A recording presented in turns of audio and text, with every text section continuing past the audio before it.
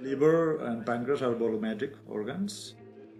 It's difficult to sometimes understand what are the relationships between different structures.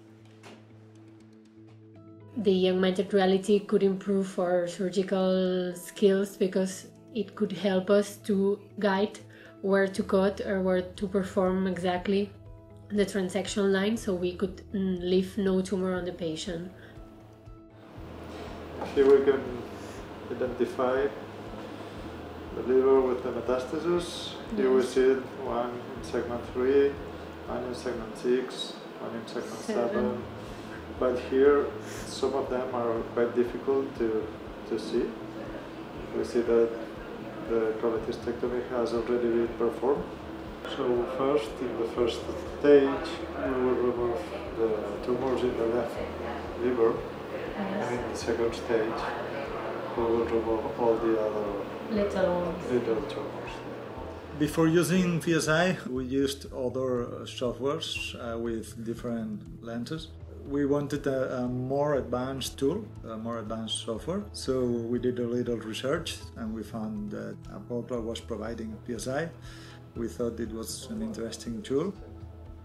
We think it could help us to improve and reduce surgical time, because if we know where to go, we could be faster in our surgeries. Other objectives to reduce some other classical technologies, and also maybe show the other surgeons how to learn this kind of surgery. We are a team of several surgeons, liver and pancreatic surgeons. The research that we are beginning now focuses on generating evidence around the use of mixed and augmented reality in liver and pancreatic surgery. So we've thought about having two separate groups of patients.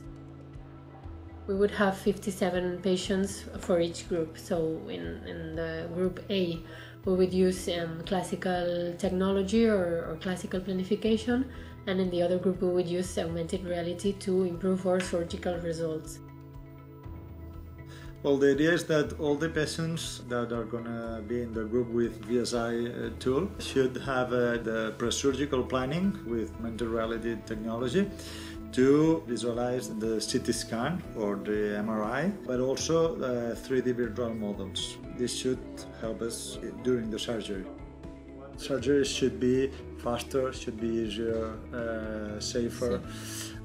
So we need more evidence, we need more clinical evidence, and we are now beginning, but we are pretty sure that in the future this technology will be a common use in operating room.